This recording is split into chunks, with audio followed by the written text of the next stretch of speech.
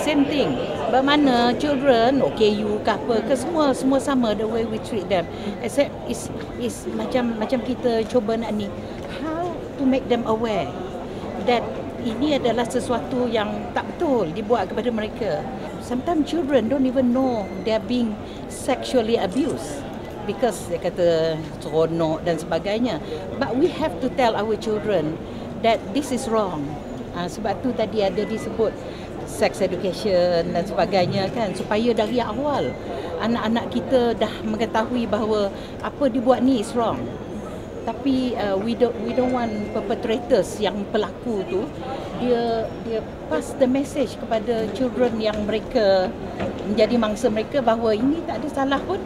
Ini adalah keseronokan, ini adalah the way it should be. Itu yang kita kena perangi sebenarnya. Ada kementerian sendiri ada program-program tu? Ada under LPPKN, tapi nama dia bukan sex education lah.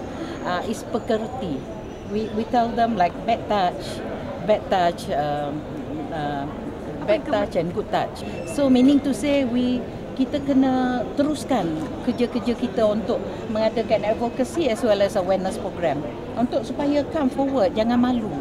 Because malu ni, kalau malu no report, nothing much kita boleh buat.